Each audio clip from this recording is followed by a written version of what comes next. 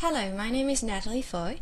I'm the author of Herpes Wise, and I have helped countless people get rid of herpes naturally for about 6 years now.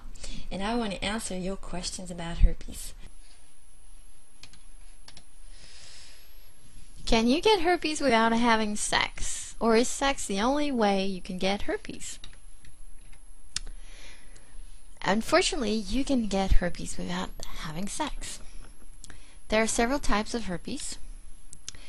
Herpes 1 and herpes 2 can both cause oral or genital herpes.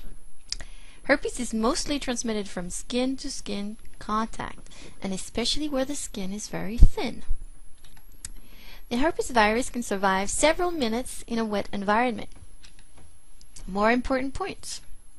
So you can get herpes from kissing, from sharing a glass or lipstick, or from a toilet seat. Even though that's very, very unlikely, the toilet seat and the lipstick and the glass, the chances are very small. However, that's what I was just saying. However, the chances are very slim. I have to rectify that. From kissing, the chances are just as normal. It's just that it's very rare that you get herpes from objects or clothes or towels or anything that is not skin-to-skin contact. Anything that is not skin-to-skin contact does not correspond to the most common way of catching herpes. But kissing is a skin-to-skin contact, so it's pretty normal. You can totally get herpes, oral herpes, from kissing. You are more likely to catch herpes without having sex if your skin, especially if broken or cut, comes into contact with herpes infected skin.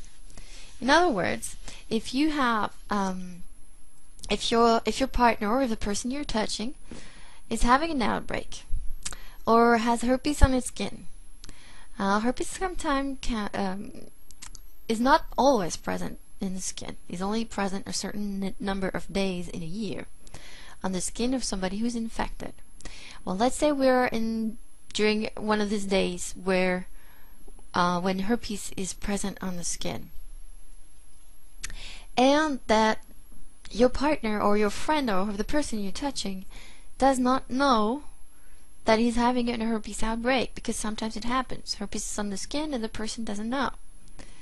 Then if you touch the area where herpes is present, then you are likely to catch herpes. If you kiss, for example, if you have a cut on your finger and you touch somebody's lips, it can happen. It can happen through even what's called safe sex. If you touch your partner's skin and he's about to have an outbreak, or he has this what we call asymptomatic shedding, meaning herpes is present on the skin but is undetected by the person who is having an outbreak.